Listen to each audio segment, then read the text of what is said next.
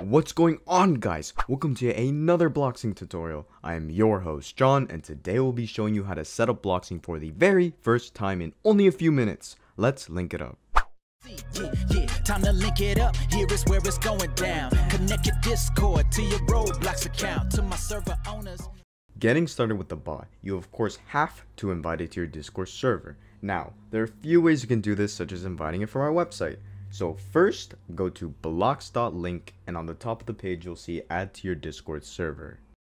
From there, select the server you want to invite the bot to from the list, scroll down, and then press authorize. It is important that you keep every permission checked so our bot works properly. The other way you can invite the bot is from the direct link blox.link/invite. From that page, it is the same process of adding it to your Discord server. Now that you have the bot, what should you do? The best command to first run is the setup command. Once you run the command, head to your DMs with the bot. The very first prompt is to simply make sure the bot has the proper permissions. Since we just invited it, we can just say next. The next prompt asks if we want to link a group. If you don't need to, just skip this step. But if you do, you will need your group ID. You might be asking, John, how do I get this group ID? Well, let me tell you. In fact, let me show you. First, head to your group page and look at the top of the page where the URL bar is. Do you see that link? You can either copy and paste it or look at these numbers here. That's your group ID. You can either use the group ID and type it in or just copy the link. Following that, we're asked if we want to change the role given to people who verify. By default, it is named verified. If you want another role to be given, just say the name here. Or if you don't want a role to be given, you can just say disable. I want to keep the default, so I'm just going to say skip. After that, we're prompted for some website called Trello. I don't think we need to cover that in this Bloxlink certified tutorial, so we'll just skip that stuff for today. Almost there, guys. By the way, this prompt only shows when you add a group ID. If you did not set a group ID, ignore the step and the next one too.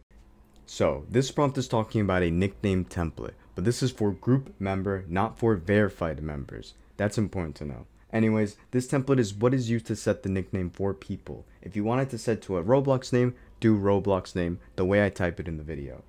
If you want another combination such as group rank and name, type it out like I do in the video exactly with the brackets and hyphen. Make sure it looks exactly how it does in the prompt. It is very case sensitive. There are so many things you can do with this and you just have to experiment to get what you want. If you don't want anything special though, you can just skip this step. For now, I'll just leave it as Roblox name. I can always change it later. Last prompt before confirmation. Like the last one, this one only shows if you want to link a group to your server. The one you chose back at prompt 2.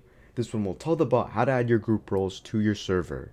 Alright, so let's start with merge. Merge will have the bot add new roles to the Discord server with the same name as the Roblox group rank names.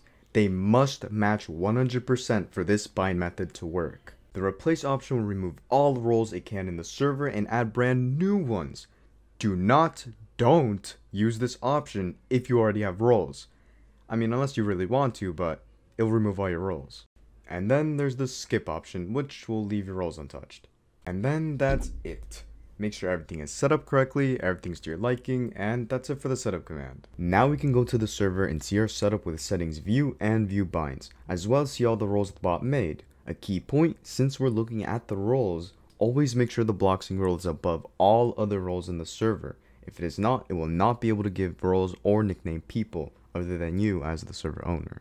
But what if you want people to get a nickname when they verify? That's what the nickname command is for. Using this, you can set the overall nickname template, one that'll be given to everyone when they verify. Simply run the nickname command, say next, and then it will ask you for the template you want.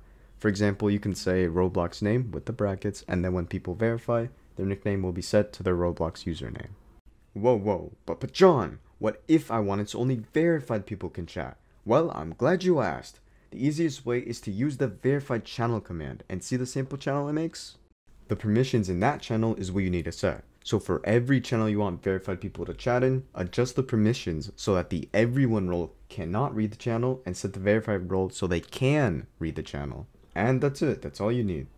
And last but not least, here's some questions that you may have. Well, you might be wondering, how do I make sure I link the right group? Well, from the setup process, there are two ways. One is to make sure the right group ID was stated at the very end of the process, but also with the view binds command.